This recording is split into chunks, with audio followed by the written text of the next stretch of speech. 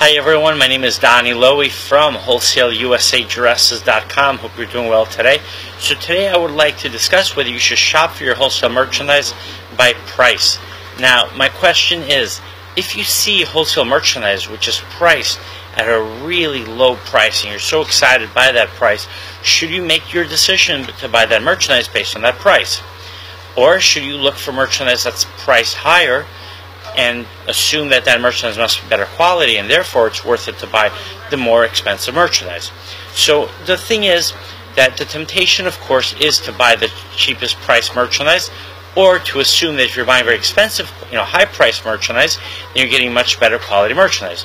So there are two important things to realize. One is that often merchandise is priced at a higher price just because of the cost that the vendor paid for it. So it might not be a really good deal for you to buy it at a higher price, and it might not be much better quality than some of the lower priced merchandise, but simply that vendor paid a higher price for it, so the vendor needs to sell it for at a higher price.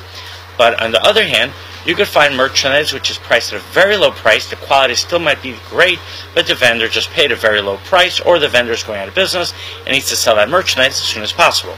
But at the same time, keep in mind that merchandise generally that is priced at a very, very low price, unless the vendor is desperate and is just trying to sell that merchandise, there usually is a reason why the merchandise is being sold at such a low price. So for example, I have wholesale dresses in my warehouse.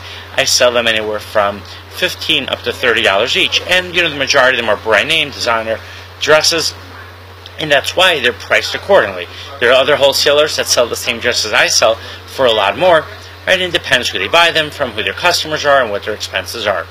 Now, there are also people who sell dresses for as low as $1 or $2 a dress.